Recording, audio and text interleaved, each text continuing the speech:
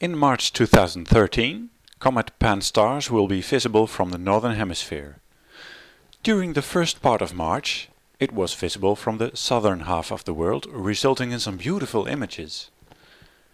This comet, named after the Hawaii Observatory team who discovered it, swings around the Sun to come into view for northern Earthlings just after sunset.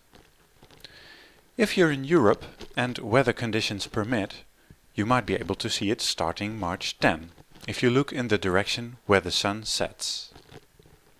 This animation shows how the comet rises a bit more every day. On March 12 and 13, the Moon stands close to the comet. You might bring your binoculars or telescope to see this beautiful conjunction. In this phase the Moon is called New Moon and shows like a small eyelash of sunlight on the right-hand bottom of the Moon.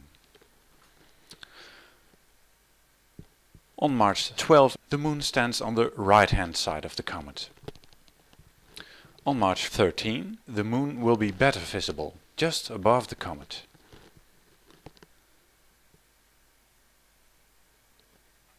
Expectations for the best view of Comet PanSTARRS are from March 13 to 16.